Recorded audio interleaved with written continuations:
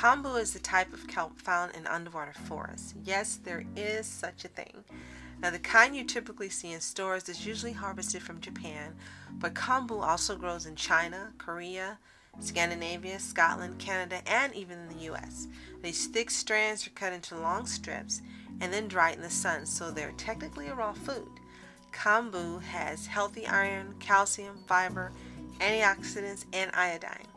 This thick, meaty, and umami-loaded kelp brings savory goodness when added to vegetables and beans, and it also softens them as well as adding baking soda. You can also add it to soups and stir fries, dice it, toast it, toss it, and pickle it for adding to rice dishes. Kombu is versatile and delicious, so give it a try and let me know which dishes you add it to in the comments below. Plus, like and subscribe for more kitchen hacks.